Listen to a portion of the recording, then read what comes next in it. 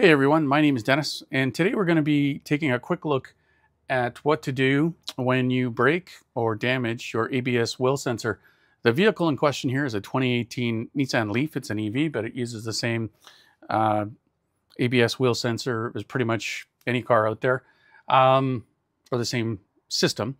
And one of the issues with these things is, even though the wheel sensor itself is plastic, and I have a new one here so you can see what it's supposed to look like, and it's a plastic piece, and it's going into a cast knuckle. And we'll take this, I've got all this, they've got car apart to do a CV axle service or replacement.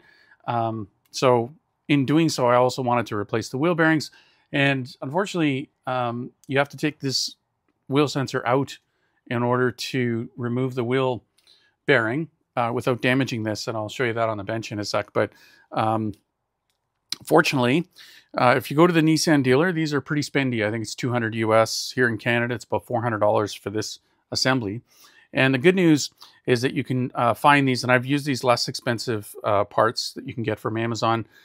Same part number, come with virtually the same clips, all the same fittings, the rubber grommets that fit into the mount spots on the car. And these are like 30 bucks. So the question is, when you break it, where do you find the plug? Do you have to go into the car or whatever? Do you have to go into the hood? And I was a little stressed out, honestly, when I broke these. A, because I know they're expensive from the dealer, and B, I know that they can be a bit of a hassle depending on where they're routed. But in this case, it's super easy. So if you do have a problem with these and you need to buy the new assembly, the ABS wheel sensor assembly, the good news is you can just pull apart some of the plastic plugs and in the fender liner, and the harness is actually sitting literally like right here. It's right up. We'll get another camera angle here so you can see it with a light, and you can see what you have to unplug. And basically that's where this guy's going to go. So you just follow the routing of the old one, and you can take out a few of these clips and just pull the fender liner down to get access to it. Let's grab another angle so you can see it. The fender liner here is just plastic. It's held in place with clips, and you can use a tool like this. It's just an angled pry tool for removing clips. And the clips, I bought a big bag of replacements because they're also the clips that are used for the aero panels underneath. And I've removed them all to apply this Noxidol 300, which is a corrosion treatment. But if you Google up on Amazon, Q as in Queen, G as in Grover, Z as in Zebra, 054, you'll find these parts. And the way they come apart, it's really simple. It's just a pin that's raised, and that's what this tool basically is used. You pry them up. Once you pry the tool up, you can see the bottom, which is normally expanded here, relaxes, and you can just pull that pin out. So that sitting in there, basically once you pop this piece, you just pull this out, and you need to remove just a couple of them to get to that ABS harness, which again is sitting right up here when you look up. Okay, so I've just pulled the fender liner down, and you can see, I just throw a light on here, you can see the plug is right here, right there. And it just basically clips up on the fender. There's a little tab on the plug, and you want to depress the tab to remove it. The tab is actually right here. You can see it just on the back of the piece. That little tab right there where my finger is, just give that a good press and separate the connectors. And that's it. That's pretty much all you need to know to replace the ABS wheel sensor. But we will go to the bench and just show you a couple other little tips and tricks.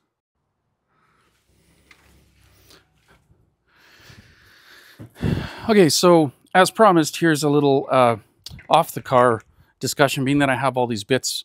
Normally that's sitting on the car, and normally the wheel bearing, in this case, again, a 2018 Nissan LEAF, is going to be sitting in there in this position.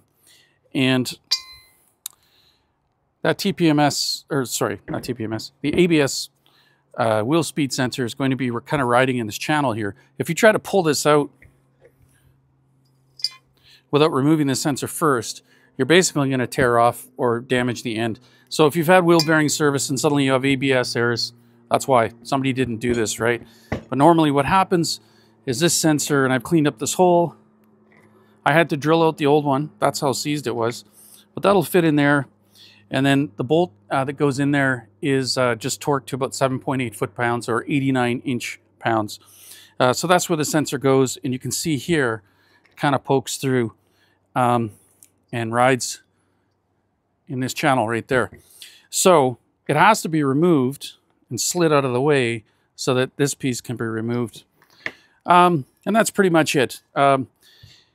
This car is only 6 years old, and this, I mean, being plastic in metal, the rust just basically grabbed it so hard that I could not remove it. So I'll probably throw a little bit of anti-seize on this so it doesn't happen again. So it can be removed. Chances are I won't have to service this. You can also use, if you have some of this Molykote M77, you can use that as well. This is the Honda branded product, but it's basically Molykote M77. And that can be used as in place of anti-seize. It's the grease that I'll be applying just to the back surface of this. The CV axle is going to fit through this hub, and that's why I have it on hand. But it can also be used on plastic like this. It's a silicone-based product. It's not going to eat into this. Or anti-seize, again, being careful not to get it into this area. You just want to basically put a bit in this area, but not on the tip. The tip is basically going to be sitting in here, and it's going to be reading. There's an encoder. There's kind of a magnetic encoder ring. So as this bearing is turning, this electronics in here, I think it's a magnet and a coil or some electronics, are going to be reading the magnetic field and interpreting that as a speed that's relayed back to the ABS computer in the car. So there you go. Pretty easy repair, thankfully. And in my case, I had to replace both sides. Okay, well, fast forward through, we've got everything together. We did go over the torque specs. Good news is the ABS wheel sensors from Amazon work great. No errors. I've had the car on the road now for about a week or so. So there you go. We've replaced the drive shaft and done a bunch of other work. We've talked about axle click, gone over a bunch of torques, and more importantly, got the car back on the road running great. So if you did find this video helpful, a like and subscribe would be awesome. And I hope you found this all helpful. Cheers.